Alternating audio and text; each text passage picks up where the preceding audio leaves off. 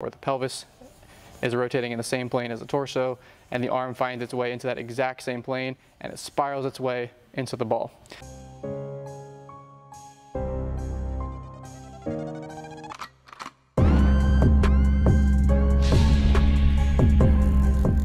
All right, so I just wanted to pick out a video of Jordan Hicks that was posted a couple days ago, one of his rehab bullpen sessions. Obviously a big Jordan Hicks fan, love watching him throw. I think he brings a lot of excitement to the game, but you know, that was pretty much the sentiment that all the comments were saying, and I actually saw a couple mechanical changes or tweaks that have been made, or intentionally or unintentionally. So I wanted to kind of point those out and just show kind of from my perspective what I'm seeing here. But first, let's just play through the videos. This is, I believe, a 103 or maybe a 104 from a couple years back. Let that play a couple times. And then this is a rep from his current, or his most recent bullpen. So let's just go through kind of frame by frame and what are some of the things that are jumping out at me. You might just be able to see right at a glance some of these differences. But let's just start first off with the load into the back leg, because again, he is using a more abbreviated leg lift, his quicker leg lift on the right, and he's using more of his full leg lift here on the left. So let's kind of compare from when he gets into that back leg load. So right at this position, right here. So the first thing that jumps out to me is the knee position and the foot position. Now, obviously this isn't the exact same angle, but you can still clearly see right here, knee position, foot position. His knee is not over the toe. Even if it was a little over the toe, if we did look at it from a back view, it's not crazy far over the toe. But if we look at this bullpen footage, I mean, he's significantly over the toe. All that means here is that he's getting a little bit more of a quad dominant load into the back leg versus more of a glute or hip dominant load into the back leg. And this tends to correspond well with more of a toe dominant foot pressure and with the heel rising up. Whereas on the left, you can almost think of this like a box squat versus a front squat. Front squat is much more quad dominant with more of an upright torso posture, and a box squat is going to be more of a vertical shin posture with the weight centered over the heel. So he's keeping the heel down longer on the left, and that's where his pressure is centered on the foot. It's more towards the heel, vertical shin, and on the right, he's getting more into the toe. You can already see the heel coming up and off there. Obviously, he's still done that at times when he's still throwing very hard, so I'm not saying that he can't do that and get away with it. But it just did strike me how significantly forward he's getting with that knee over the toe compared to this game footage on the left. We can move forward from there, and let's just look at the unload of the pelvis. So, you know, this is not a fully max effort throw, but still you can kind of see that there's not that late explosion out of the pelvis that you see in the game. The knee just kind of leaks down. Because he's just getting into the quad early, there isn't nearly as much of that powerful explosion down into landing. He still does get it a little bit, but it's kind of just leaking down into landing, whereas on the right, play that in full speed, he's holding that vertical shin, he's holding back, and then it just powers through into landing. So right here, he's holding that knee back, he's holding it vertical, holding it, and now he lets it uncork at the last second. So he gets that much later rotation of the pelvis by being able to stay into the heel and keep that vertical shin longer than he is right here. At least that's how it appears to me. The next thing I wanted to point out is his position at release. Now this is a very telling difference if you look at these two positions. Even right here you can see, but let's go to release. So where's the ball, his elbow, and his shoulders at release on the left? They're roughly in line. This is what we look for. This is what most high-level throwers do, is at ball release, the elbow is straight, the wrist is neutral, they're behind the baseball, they're through the center of the baseball, everything's in line, and they're through that axis of rotation. This is that tornado action that we talk about where the pelvis is rotating in the same plane as the torso, and the arm finds its way into that exact same plane, and it spirals its way into the ball. When you get a little bit linear, what you tend to see is at ball release, you don't have that. So this is the line of his shoulders.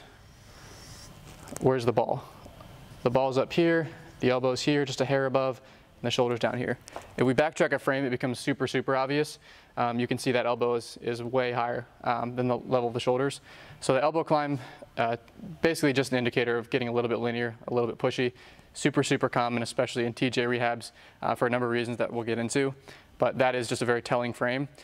The other thing that you should, or that I noticed from this release position is look at the position of the torso.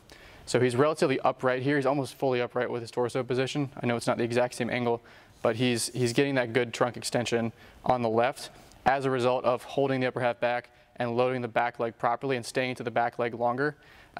He's getting that catapulting effect, that rotational catapulting effect of the torso out over the front leg.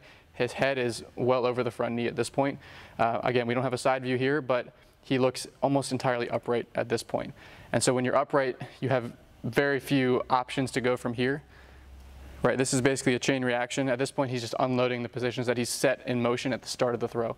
So he's upright. There's very little he can do at this point to not be linear. And so what happens?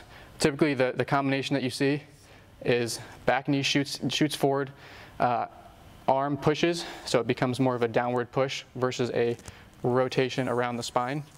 And then the final thing that you see is that the trunk forward flexes as opposed to rotating around the spine. So let's see what happens. Back knee shoots forward, right there. The counter movement to the back knee shooting forward is the trunk forward flexing. So he's getting a ton of rectus abdominis, and he's basically just forward flexing from here to here into ball release.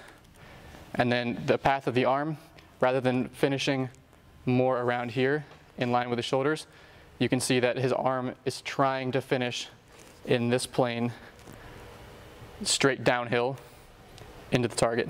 It ultimately does end up over here, but the direction that it takes is much more of a pushing straight downhill action versus throwing through his arm slot like we constantly talk about. Look at him on the left. Let's look at the back foot position, back knee.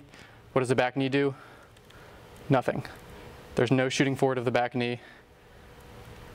It's already transferred its energy, the foot stays down, and all that energy has wound its way up into the arm. What happens with the torso position? He's rotating about that axis, and that arm follows through in line with that rotation. So everything has spiraled out from the lower half, spiraled up the chain into the torso, and you get this very tight, clean rotation into the ball, and here you end up with a linear follow through. So again, that's pretty much what I'm seeing. There's one more thing I want to point out, which is the front leg action. So look on the left, that front knee, let's go back. From landing, we're looking for what that front knee does. And you can see that front knee stabilizes. There's no forward shifting or lateral shifting of the knee as he rotates. I know the camera's moving, so it's hard to tell, but that front knee sticks pretty well, and so he's getting that paw back mechanism, he's getting that stabilization, that lead leg block. If we go to the right, you can start to see it here. He starts to supinate on that landing leg. That knee starts to shoot way out to the side. Okay, we would consider this poor stabilization, transverse plane, so that knee is shooting off towards first base. And that's a sign that he hasn't created an effective lead leg block, and that he's, again, getting that more linear follow through versus that rotational follow through the plane of rotation of his shoulders. So again, just some things that I'm seeing. Not trying to pick on Jordan Hicks in particular.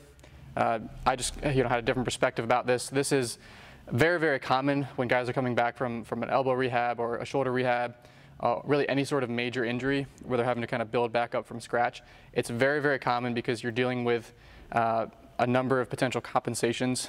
You've had an alteration to the tissue. Your body's sometimes trying to work around certain issues, or maybe you've been kind of rushed or accelerated through a program, and so your arm is having to find a way, and your body's having to find a way to accomplish the task before it's actually, the tissues are actually ready to accommodate his old mechanics or the way he used to move. So I think he'll be fine. I think he's going to figure it out. This could, again, just be a bad rep in a bullpen. But again, this is something to look out for if any of you are going through rehab programs or coaches have athletes going through the rehab processes. Very, very common to see subtle compensations if you break it down, and we just need to be aware of those. And it can often lead to, well, the guy gets healthy, but his velos never quite recovers to what it was pre-surgery. So the time to hunt for those compensations and deficiencies is during the rehab. It's not after the fact once they've been cleared. And then you say, oh crap, we got to figure out what to do now about it. We got to figure out why his velo is down 5 miles an hour. And we see this all the time. We see this with our pro guys, big league guys, you know, high school guys, super, super common. So I'm just looking at it through that lens. These are some things that, you know, I'm sure he's already aware of and already working on addressing. He's got a motor sleeve on. I'm sure he's monitoring his arm stress. But again, something that, you know, if he's struggling with it, you know that thousands and thousands of other guys are struggling with the same things as far as trying to regain their form and their mechanical efficiency post injury. So hopefully that was informative. Definitely leave any questions and comments down below.